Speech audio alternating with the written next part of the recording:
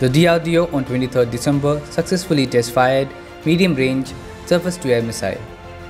The missile system has been jointly developed by DRDO and Israeli Aerospace Industries and has been manufactured by Bharat Dynamics Limited. It is capable of engaging multiple aerial targets with a range exceeding 50 km.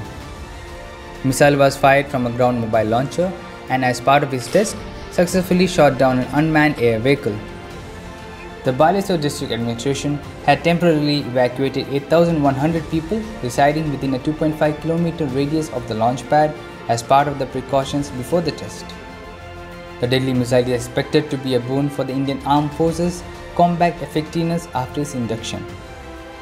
In the year 2019, the Indian Navy successfully test-fired medium-range surface-to-air missile, marking a major feat towards enhancing its anti-air warfare capabilities.